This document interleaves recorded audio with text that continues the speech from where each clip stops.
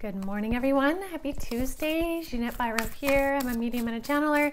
Welcome to your weekday daily card reading where we dive into the cards and see what's in store with a message from Spirit. All right, this week I'm using the Spirit Animal Oracle. It seems from the comments many of you love this deck, so that's perfect. Okay, let's see what's in store today. While I'm giving this a good shuffle, I do want to say number one, check out the podcast from yesterday, especially if you're an entrepreneur and you're really trying to find yourself in what you're putting out there. You definitely want to listen to what Lindsay Hindle has to share. Number two, today is a new music day, so at the end of this video, you will hear my latest song inspired by Spirit. So do share, subscribe, like, as it helps with the algorithms and all of that stuff that you all know. Okay, let's get into the cards here. Okay.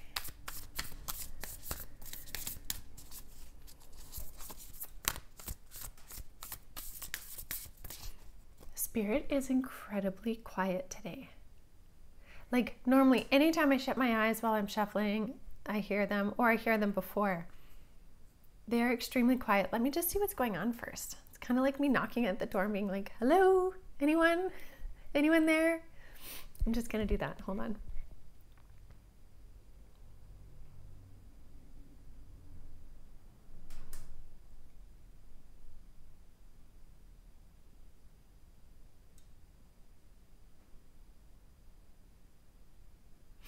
Okay, this is fascinating.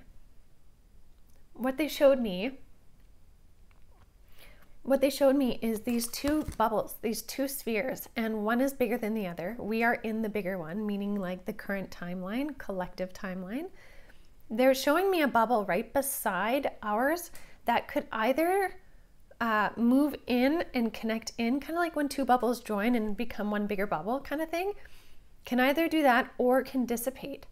And they're saying a lot of their attention right now is on this secondary, smaller timeline, smaller bubble than ours.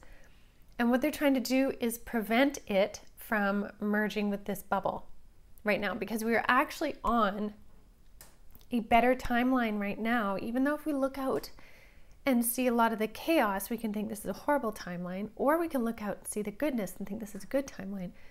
In general, what they're saying is this is actually a greater, more positive timeline than the one that's trying to connect in. And so they're actually, those in the higher realms, like the angelic realms and the interdimensional realms, are trying to move and separate this timeline from this one so that it doesn't connect in, because it's not in our highest good. And what's very interesting is they're saying that this will actually lead into a lot of the insights that are going to come through in the November energy update, which I have not done yet. Obviously, it's not near November. Close, but not quite. I usually try to do it like as close as possible. So very interesting. That's why they're rather quiet. So let's see what messages are in the cards. They will bring it through in the cards very much, but they are also quite busy in the other realms. So let's see what messages are able to come through in the cards today. And pardon me, I have a little bit of a cold. I've got 2 kids home sick today, so I'm trying my best not to catch it myself. All right. What do we have? I love this. I love this. I love this. Okay. This is so interesting. I personally have been seeing a lot about squirrels lately. I don't know about all of you. This could just be a me thing, but I've been seeing squirrels a ton and getting this message a ton. It's neat that it's coming out now for the collective. The squirrel spirit says, believe in yourself. And the squirrel is like a mighty capable little being, and it knows what it needs to do to create a home, create a sanctuary, create a safe space over the winter, and that's gathering what it needs, right? It's also sitting on one of the most beautiful symbols in Spirit is the acorn, which is absolute untapped potential. The capacity for that one acorn to create an entire massive tree resides all within this.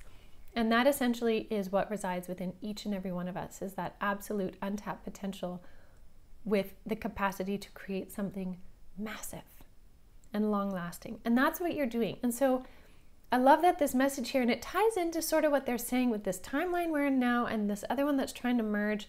The more we stand in our power in this way of really believing in ourselves and acquiring the things that help support that in our lives, the more we hang on to this higher timeline, this better timeline. So beautiful way to start. Okay, squirrel. And I wonder, again, in the comments, I would love to hear if many of you are seeing squirrels or getting squirrel symbolisms as well. I'd be curious. The next one is the vulture spirit. And I love this card because it says nothing is wasted. And that's very true of the vulture, right? We all know the vultures are scavengers and they will clean up the decay, right? They clean it all up. This is really something that's so beautiful right now in the reflections of your, they're calling it in the echoes of your past, is to recognize that nothing is wasted. Even the times in which you feel like maybe something was wasted, or you wasted your time, or you wasted that relationship, you wasted whatever the rest of that sentence is, you actually didn't. Because it gave you the insights of who you are now, right? It gave you the capacity now to truly believe in yourself. And so there may be for some of you this week too, in this energy that we're in this week, is this I want to say ability, capacity, moments of reflecting on your past and recognizing that not everything is wasted. And sometimes you can have some really beautiful aha moments in that, like where you're just like, wow, I never looked at that situation that way, and look at what it's provided for me now. I would have never been where I am now had I not had that, and I've never seen it in that light before, like these beautiful aha moments. So just notice in your pondering or reflection how things are not wasted, okay? The next one here, the dog spirit. This card always makes me smile. Be loyal to what you love. And that really is the energy this week. Be loyal to what you love. Believe in yourself. Create the reality you want. The weaving of the spider like we got, right? Like, be loyal to you.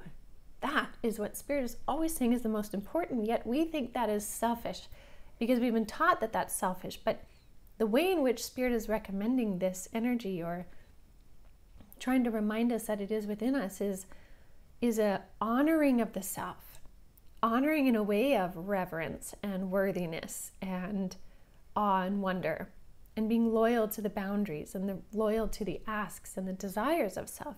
That's not selfish because you're not doing it over and above others to put others down, right? That's not the motivation that they're speaking to in this energy. It's just about honoring who you are, the entirety of it, the good, the bad, the perceived wasted, and the not, all with the energy of the dog spirit. Because really, if you're loyal to you, you create an energy field that helps uplift everybody around you. You really do.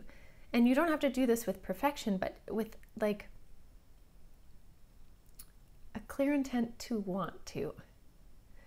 And if you do that, your reality and everything really starts to shift. So these are some really beautiful questions that are being asked of us, is, you know, looking through those echoes of the past and noticing what has shifted, being loyal to who you are now and your boundaries and your desires and your wants, and believing that you deserve it, because you absolutely do.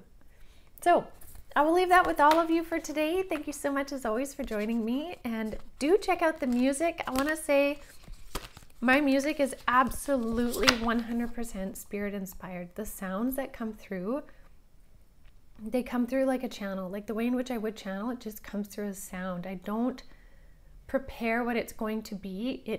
It becomes what it is through my voice. So the music is really intended to bring up for you whatever is needed, whether it's celebration, whether it's release, whether it's peace and grounding, whatever it is, an astral journey.